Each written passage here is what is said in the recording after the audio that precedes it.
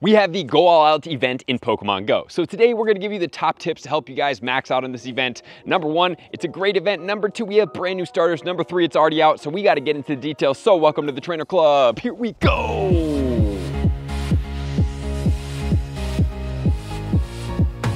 The Go All Out event in Pokemon Go is live all the way until the 10th, which is gonna be Tuesday at 8 p.m. local time. So please make sure to go out there, do as much of this event as you possibly can because we have brand new starters in the game. Obviously you guys have seen it. Pretty cool starters for myself, especially the Rillaboom. I'm super stoked about this Pokemon. I can't wait to see it get the Frenzy Plant at some point, and I can't wait to max out one of those Pokemon. I just think it looks incredibly cool, and that's the only reason why. But we're gonna go over all the details, so do not go away from anything because we wanna make sure, number one, you max out on the event. Number two, check out any of the good Pokemon. And number three, see what's going on. So let's jump into the details. For this event, we are getting 2 times catch XP and 2 times evolution XP. So what I would suggest doing, if you guys are going after this type of XP, number one, this is a pretty long event to have double catch XP, guys. This can give you a ton of XP every single spotlight hour. Please make sure to take advantage of it. All of the Wooloos, please make sure to catch them because the excellent throws are very easy. Scorbunny is actually a pretty easy excellent throw as well.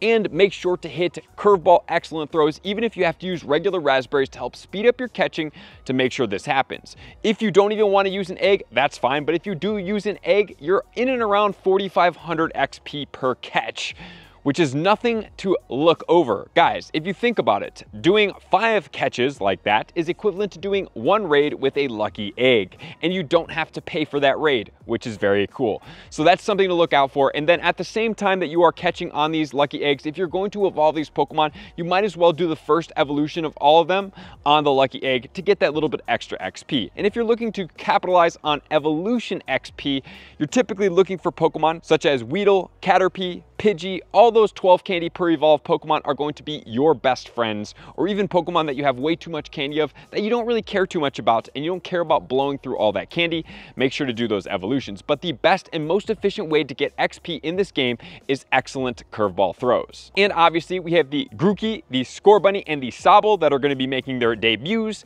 as well as Dreepy. And Dreepy goes into Dragapult, and Dragapult is going to be a ghost and a dragon Pokemon. And let's not forget about all the people in the United Kingdom that are going to be getting the Stonejourner. So we have a brand new regional Pokemon that I'm excited to get in the very near future. And for all of the brand new Pokemon, it's going to be 25 candies for the first evolution and then 100 candies for the second evolution. So for all of those out there, from the Scorbunny all the way down to the Dreepy, you're going to be using the exact same candy. So please make sure to pine at them, trade them, because we are in the new season, so you don't need any type of distance to get XL candy for these. And please do not forget that we have the brand new shinies being introduced in the game, which is going to be Skwovet as well as Wooloo. So please make sure to check as many of those Pokemon as you possibly can because the shinies are now in the game. Starting off with all our tips, tip number 1.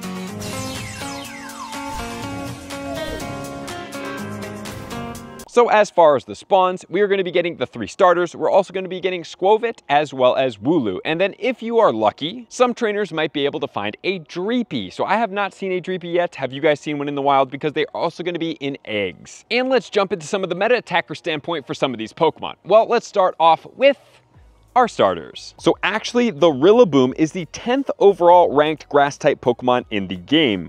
That is going to be not too far behind the Shadow Sceptile and Shadow Venusaur, as well as the Shadow Torterra. It's going to be 37.29. As far as the fire type Pokemon, we unfortunately do not have a present here. And as far as the water type, we also do not have a present here. We still have the Greninja sitting at one of the top spots for the non-shadow budget water counters. And unfortunately for the Dragapult, I mean, you're looking at some of the top ghost and dragons in the game. Unfortunately, that one is not going to stack up. But that doesn't mean that we don't have PvP places for these Pokemon. But most importantly, before we go into that, that Rillaboom really impresses me. That means once the Shadow does come out, that Pokemon is going to be an extremely strong Pokemon. And once it gets Frenzy Plant, guys, these Pokemon that are Shadows that are above it already have Frenzy Plant. Once it does come out, that's going to be an extremely impressive Pokemon. As far as the Rillaboom, in the Great League, it's ranked 684, Ultra League 633, Master League 362. So unfortunately for the Rillaboom, doesn't look too great.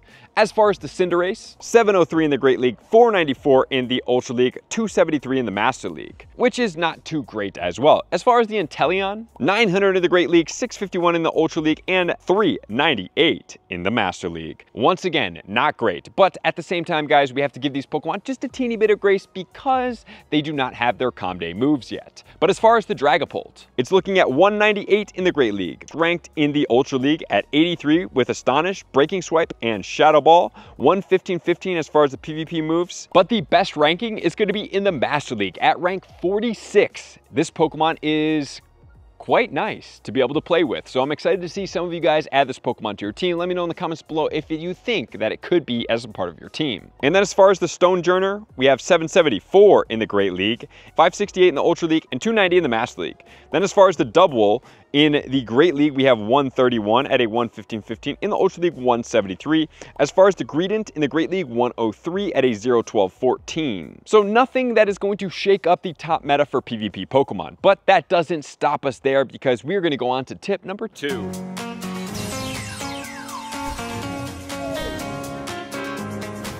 Tip number 2 is going to be about egg hatches because we have some of these Pokemon in eggs. Well, for some of these Pokemon, I would suggest that eggs aren't really the place to play for. But if you are able to get yourself 10-kilometer eggs, which is basically just hatching eggs and trying to save up on those 10 kilometers, you can get a Dreepy in those eggs. In the 5-kilometer eggs, we're going to have all those starters added in. Please don't forget that we do have Larvesta in there. In 7-kilometer eggs, we're going to be getting Galarian and Alolan Pokemon in those, which you may consider hatching. And then as the 10-kilometer eggs, this is going to be where you do find the Dreepy. So if you guys are interested in trying to hatch this little friendly ghost dragon Pokemon, this would be where you get it, as well as some pretty good hatches in here as well. And the 100% IV for the Dreepy coming out of eggs is 438. As far as hatching eggs, do I really suggest you guys do this? Probably not. I'm not the biggest fan of hatching eggs. I feel like it doesn't really serve my gameplay. I mean, yeah, when I do have them, I hatch them. I really hatch the 12-kilometer eggs like you guys hear me talk about for the Stardust purposes. And beyond that, I don't really rely on eggs unless I know that they have really high shiny rates for certain events. And this one is just trying to get a Pokemon that seems like you can still get in the wild. So I'm not overly sold on hatching eggs in this standpoint, which then leads us into tip number 3.